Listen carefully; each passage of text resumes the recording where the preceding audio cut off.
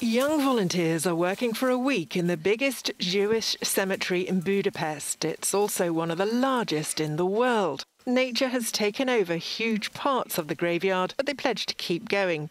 We are a delegation of volunteers from all around the world. We have from Israel, United States, Canada, Belarus, and we're here to restore the cemetery, clean it up, like you can see, and also learn about the Jewish community of Budapest.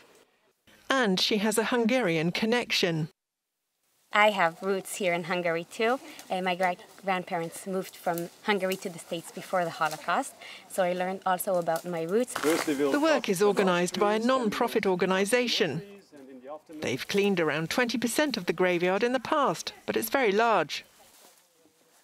This is a huge cemetery. It's 77 hectares.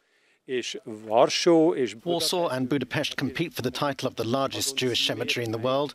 It's either this one or the one in Warsaw. The cemetery has been operational for almost 130 years now. Away from the huge mortuary and the large mausoleums, it slowly falls into oblivion.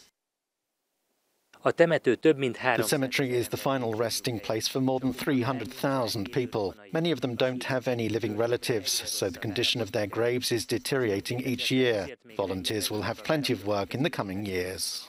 Magyar Ádám, Euronews, Budapest.